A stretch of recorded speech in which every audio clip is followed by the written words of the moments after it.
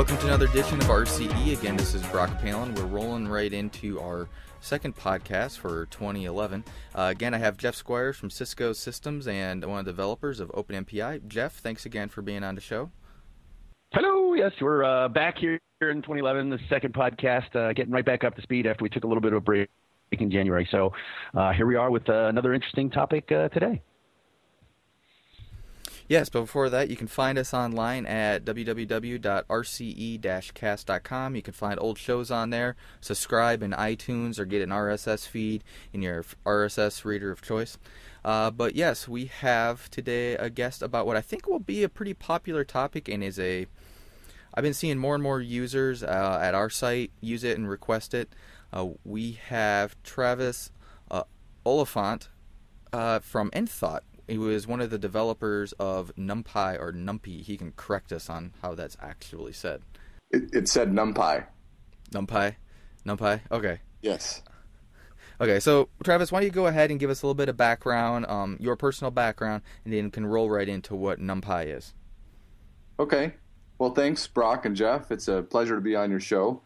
NumPy started basically while I was a graduate student.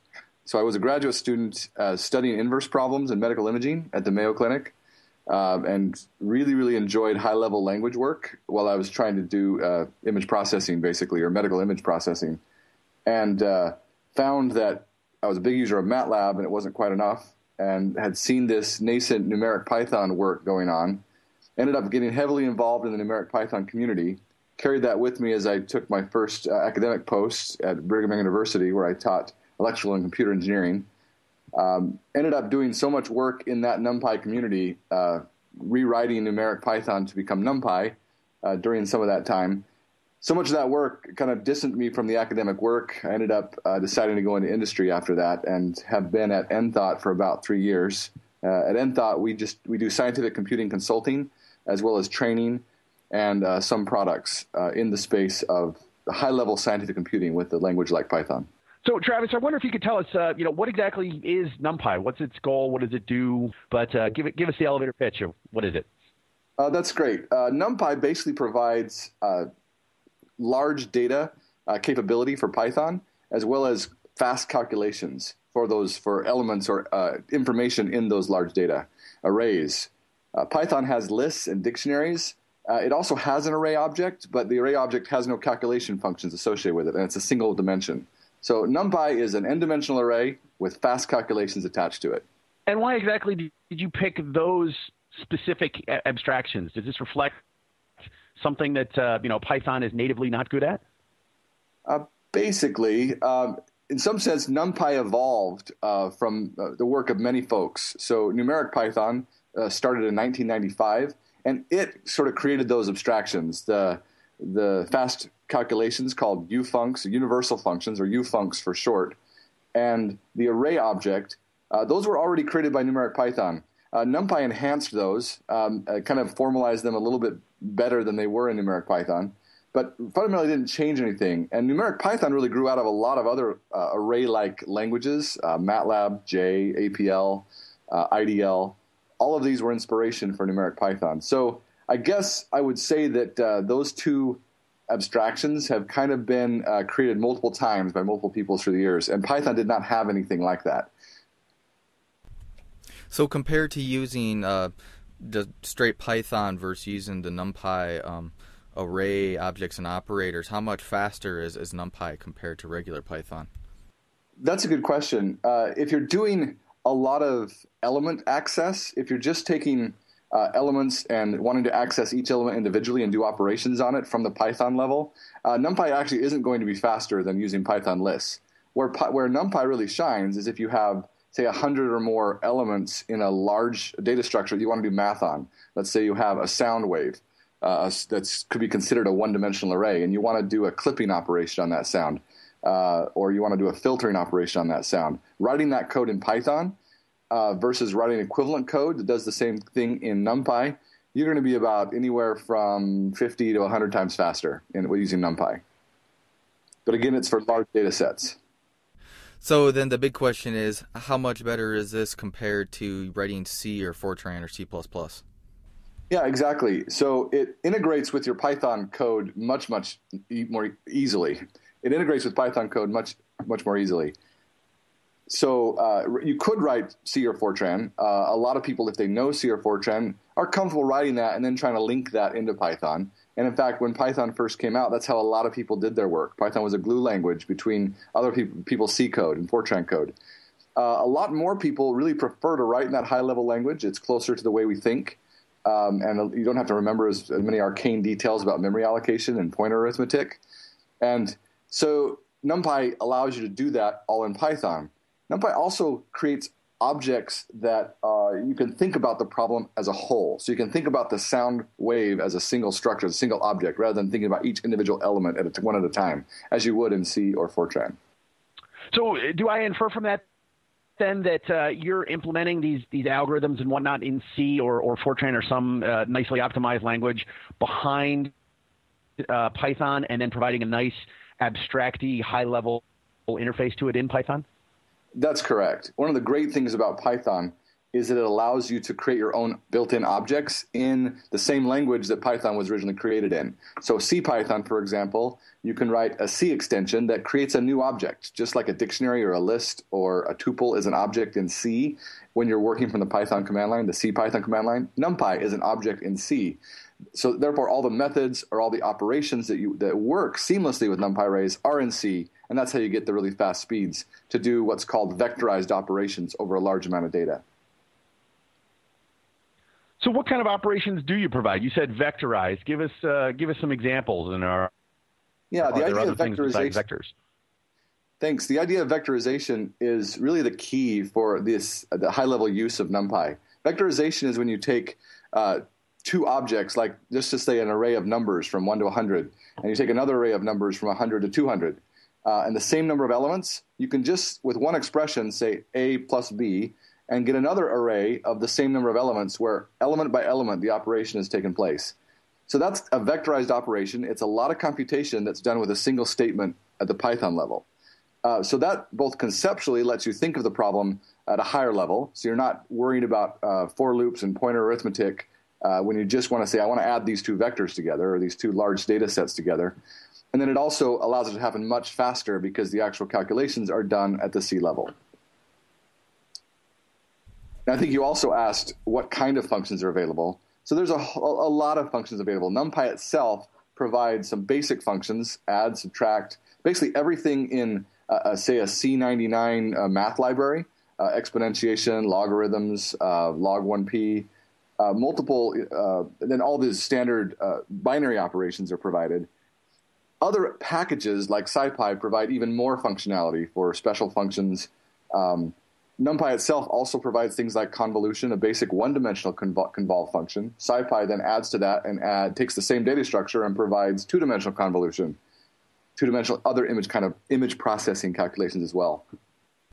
So you mentioned, so you're talking about vectorization in there. That made me think of something else. I'm sure a lot of these things are optimized for what we would call the vector unit of a CPU or any of these new accelerators or like the Intel LRB project and stuff. Are you focusing on any of this stuff in your C at the bottom? Do you rely on a third-party library? Yeah, another great question. We rely on third-party libraries when we can. For example, the distribution of NumPy that we ship inside the Enthought Python distribution links against the math kernel library, the Intel math kernel library, the MKL, to provide fast operations for the matrix multiply or for fast Fourier transforms. But at the low level, some of the other loops really need to be optimized. They're a great place for somebody to come in and really provide optimizations that aren't there at the moment. We do just rely on a C compiler at the moment. Some people, I've seen projects out there to try to experiment with OpenMP or with linking against additional libraries. I think some people have even created assembly code. It really is a pluggable architecture, and you can replace any of the low-level loops that NumPy uses to do the calculation with something else.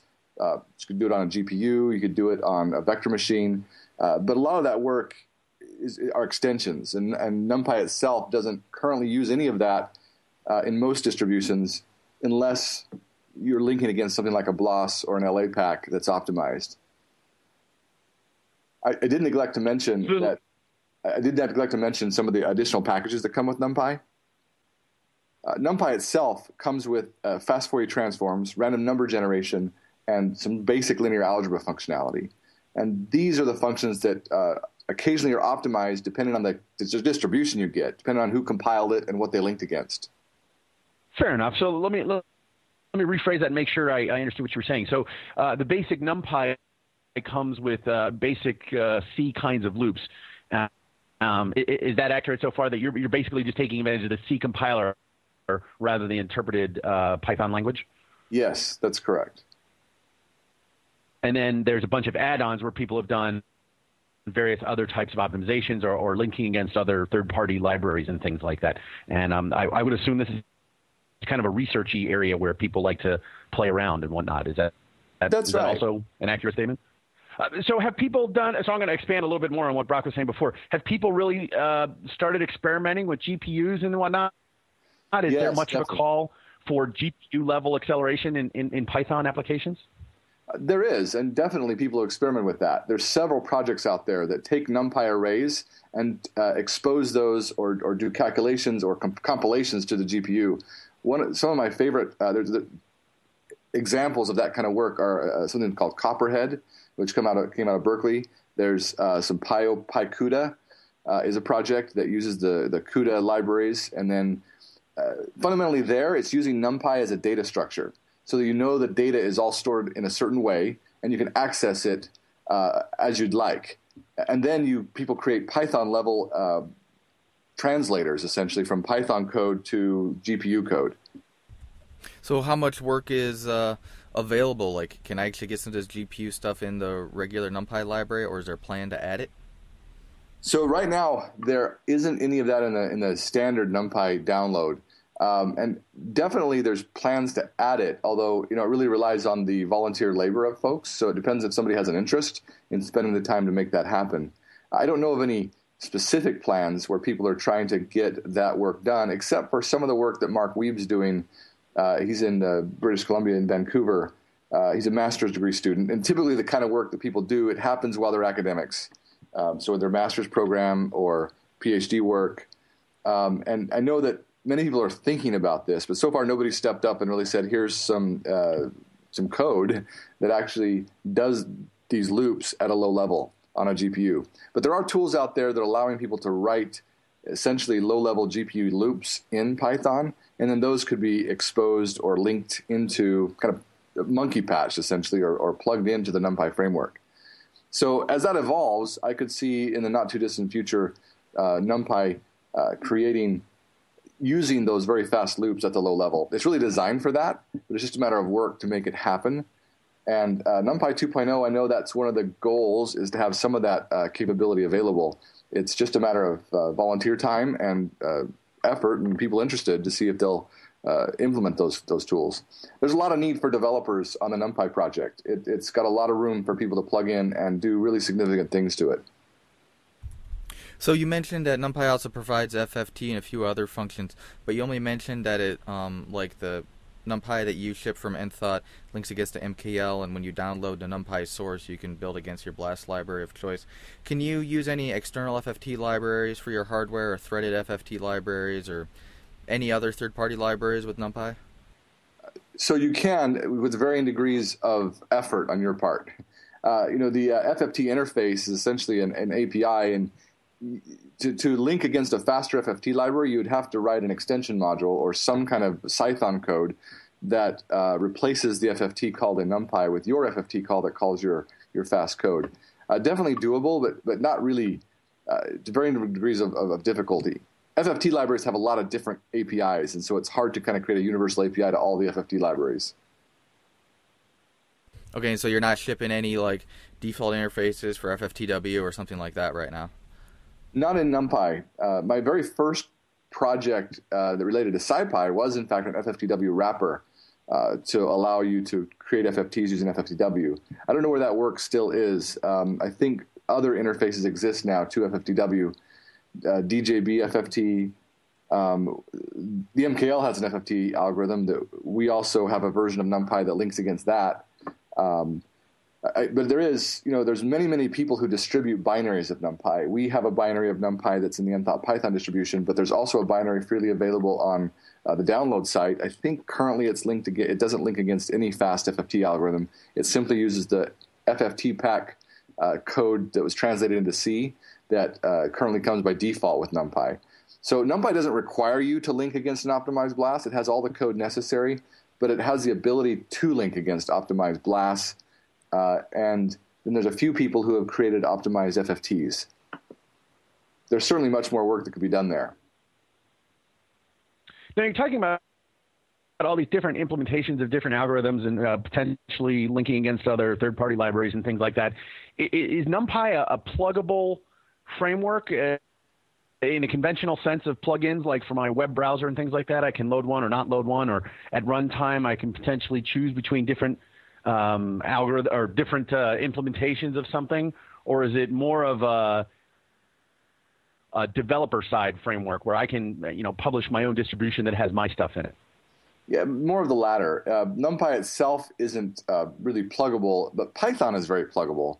It's very generically pluggable. I mean, you can do very interesting things with Python to create a distribution that looks as if it were pluggable, but there isn't anything specific that makes it more pluggable. On the BLAS side, it is on compile time.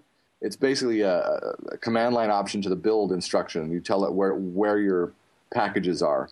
There's also what's called a setup file, and you can just, in that setup file, much like a make file, put your libraries you want to link against. But BLAS, it supports pretty well. FFT, not so well. FFTs are basically whatever, by default, the FFT pack.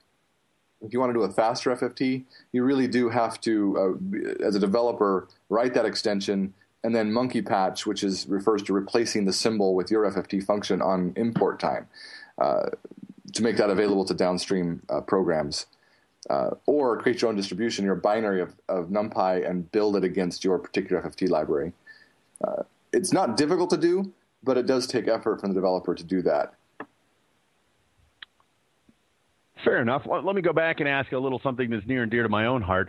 Are there any algorithms that parallelize, that go across either multi-core within the same server, or perhaps even use MPI and spread across multiple servers?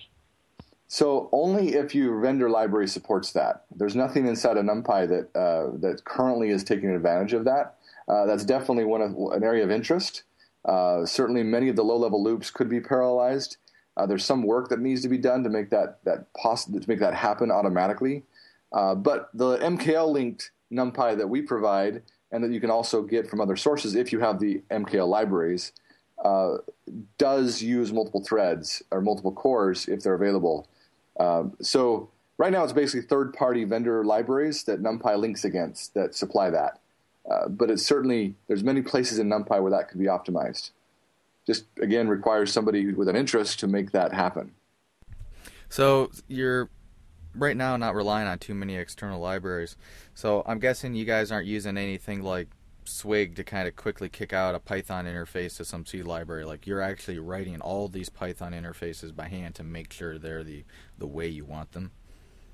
Well, so that is an interesting question. Certainly when I started working on Python, that was really the way I preferred to do it. Because you could have full control over what you linked against and what C code you called and how you called it. Swig has been around for a long time as well, and I would use Swig, for example, the FFTW library I wrote 10 years ago to link against FFTW was a Swig interface. NumPy itself doesn't really do a lot of that because a lot of that's in SciPy. It's more of a library level call.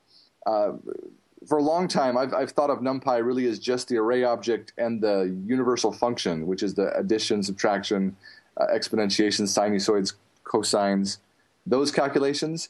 But historically, NumPy's also included some basic linear algebra, basic FFTs, and basic random number generators. And so those have remained inside of NumPy, even though there's additional better versions of those in SciPy as well. So it's the linear algebra, FFT, and random number generators, along with any other library, mathematical library, machine vision, machine learning, image processing. All of these libraries you would use something like either write your own extension module, or what's happening now is people are writing a lot of Python modules. I'm not sure if you're familiar with Python, but Python is a simple, it's decorated Python that gets compiled to C code. So you've mentioned now SciPy twice, and I know, having built SciPy in the past, that it relies on NumPy. Just a real quick elevator pitch on what SciPy is, because we'll do a separate show on SciPy. Sure, yeah, and SciPy deserves a separate show. It's really a large collection of additional libraries to do things like special functions, optimization, more extensive linear algebra, more extensive statistical analysis, besides just random number generation, also getting PDFs. There's curve fitting techniques and approaches. There's some genetic algorithm, start of genetic algorithm. I guess that was actually removed. So it's just basically a large collection of any kind of generic operation you'd like to do with data. So how many other third-party libraries, what are some popular ones besides SciPy that rely on NumPy? Yeah, there's quite a few.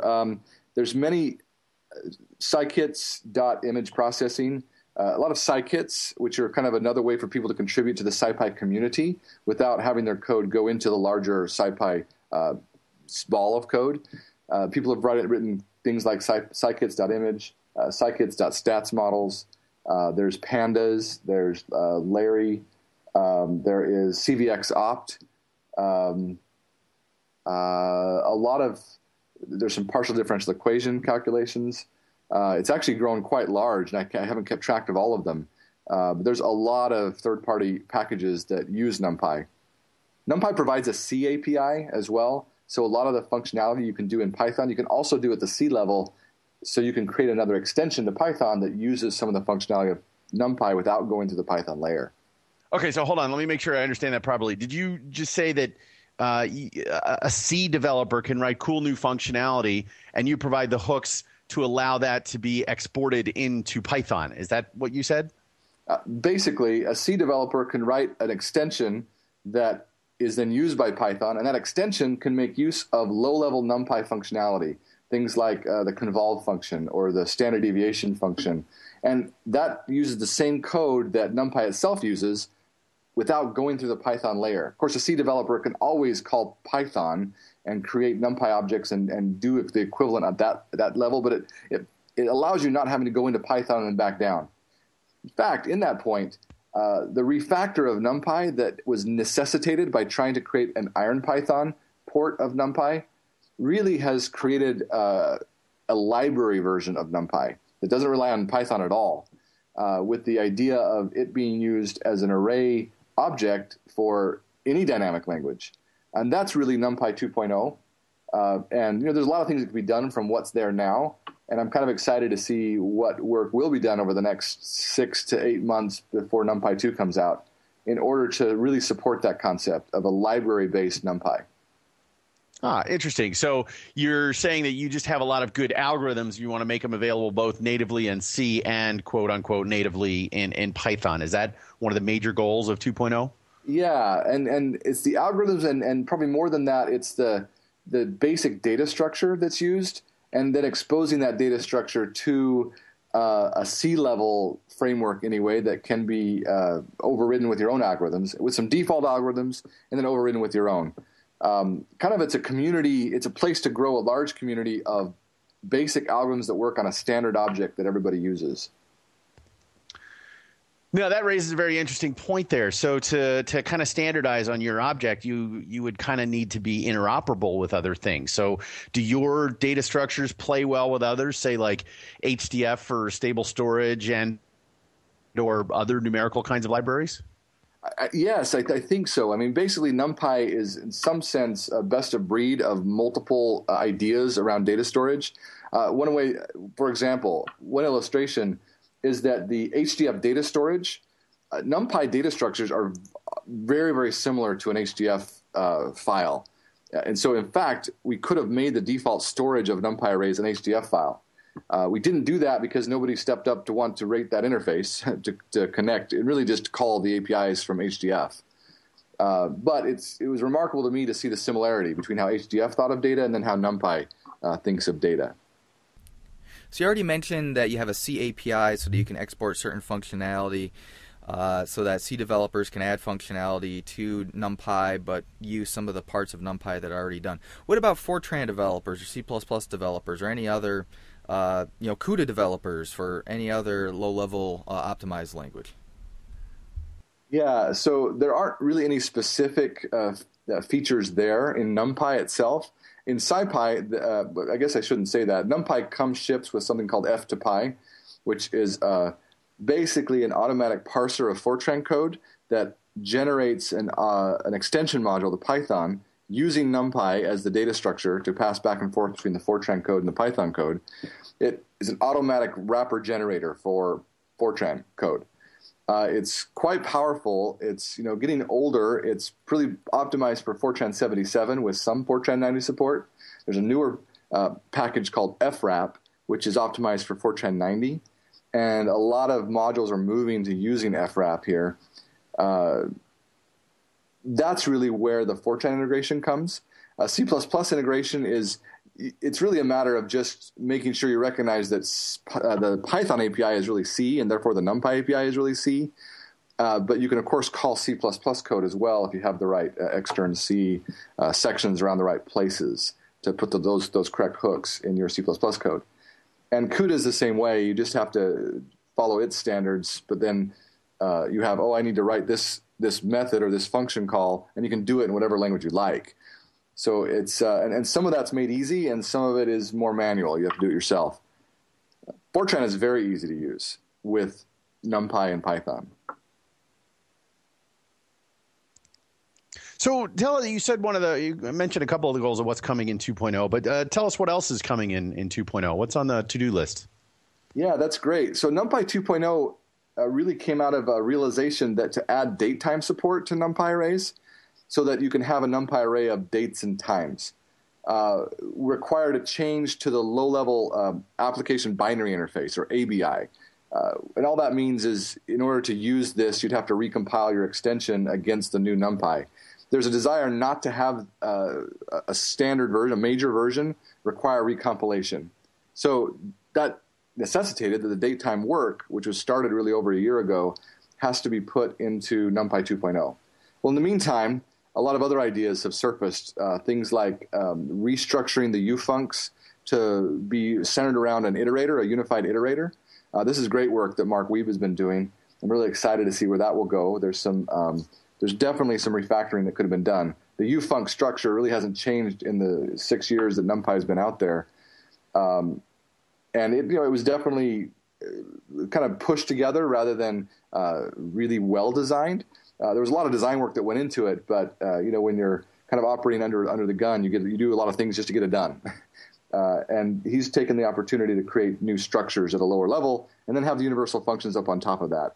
So I'm excited about what that will bring. The date time support is one. It's a little unclear how much of the new ideas that are out there will actually get into NumPy 2.0, but some of the things people are thinking about are deferred evaluations, basically a pointer data type. I should say more about data types in order for that to make sense. But so new data types, new ways to calculate, particularly for lazy evaluation or faster evaluation. So tell me a little bit more about the data types that are exported and the abstractions that are exported by NumPy. Why is that useful, and how are they good things? Thanks for that. Yeah, NumPy is a very generic data structure for low-level data. You have a data type, essentially. I mean, one of the things NumPy can be thought of is as a homogeneous collection of bytes that are then described by another object called a data type object. These data type objects can range from anything from a Boolean object to a complex number to a structure of complex numbers plus strings plus a Unicode character plus a lot of other basic data types. Really, anything you can do in C, any kind of data type you can create in C. You can also create a data type description that allows a NumPy array of that type to exist. One of the ways this is really powerful is you can imagine any kind of binary data format from years gone by that you've stored on disk. NumPy provides the ability to describe that binary data format using this data type object.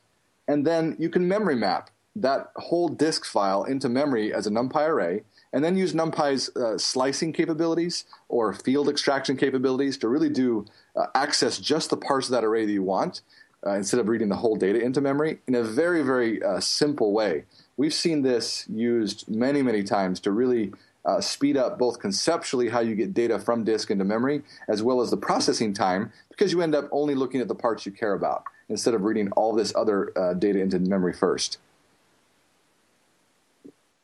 So why don't you tell us a little bit about the NumPy community? Roughly how much of the code is external contributors and how much of the code is provided by Enthought? So it's a good question. Enthought really doesn't have much to do with the actual code of NumPy. I wrote a lot of NumPy before I joined Enthought and have tried to keep up while I've been at Enthought, although I found that working full-time does make it harder to contribute to an open source project. And we've actually seen that in multiple projects. People do a lot of work on the project while they're students or in an academic position. And then if they're full-time working, they tend to have less time and less contributions. But as I moved to Enthought, a lot of other folks stepped in and have added significant contributions. Charles Harris, Polly Vertanen, David Cornapoo, and most recently, I'm hoping that some of the work that Mark Weave has done will get into NumPy. Ralph Gomers has stepped up to actually be a release manager to make sure things get out on time. So it's only the work of those folks that makes the NumPy project move forward. I did a lot of work early on. I mean, probably a year and a half of my life, probably 40 hours a week, to go from numeric Python to NumPy. But since then, I haven't had as much time, and lots of other folks have stepped in to keep the project moving along. So it's definitely a lot of discussion takes place in the NumPy discussion list, and it's lively discussion. It's a great place to ask questions about NumPy. You also get a lot of good ideas that are passed back and forth and debated. So it's a lively community and definitely a community project. Enthought itself, we just try to support it by sponsoring the SciPy conference, occasional sprints, and we certainly have hired a few people in the community. So just out of curiosity, a question I like to ask a lot of open source software projects is what repository system do you use for version control and why? It's a great question. So we recently moved from Subversion, hosted basically on Enthought servers. Enthought provided the Subversion repository. We recently moved to GitHub to use Git. And that was after quite a long debate and some discussion. And I guess the reason we ultimately moved to Git is because the primary contributors were really excited about Git and the distributed version control that it provided. And we had two options, basically, Git and HG, Mercurial. And most people had more experience and liked the speed of Git, and then, of course, GitHub as a social coding community. So we just recently moved there about 4 months ago. We're in the middle of trying to get the SciPy project over to GitHub as well. So I'm excited to see how the community responds to that move. So you mentioned mailing lists and things like that. Where can NumPy be found? Where can the mailing list be found?